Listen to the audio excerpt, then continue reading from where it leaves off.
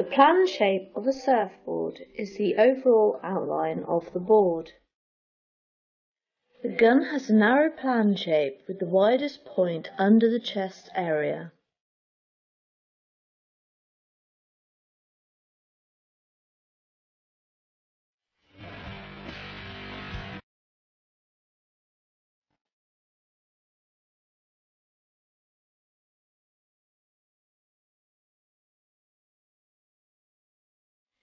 A narrow nose enables the board to do sharper turns in the pocket of the wave, which is ideal for high-performance vertical surfing.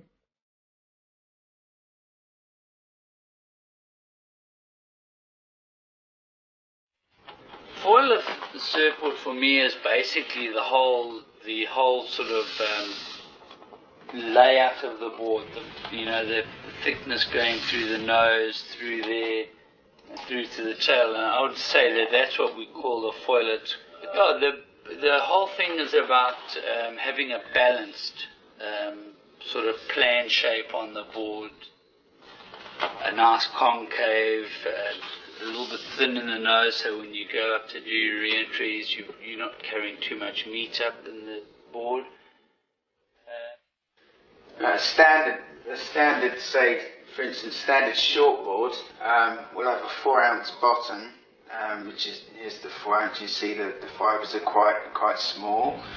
The 4-ounce bottom, that, and then on the deck, generally for a standard board like you'd see in a shop, you'd have a 6-ounce inlay. You can see it's a heavier weave than the 4 ounce. You have a 6-ounce inlay, and then another 4 over the top of that, wrapping around the rails. A lighter weight board, just to maintain a bit of strength, and because blanks are good these days and so forth.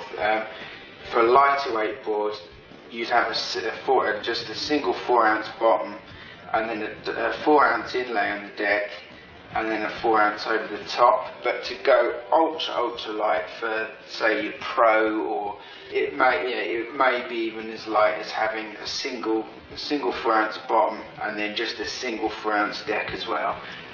But obviously, the less glass you use, the less strength you have.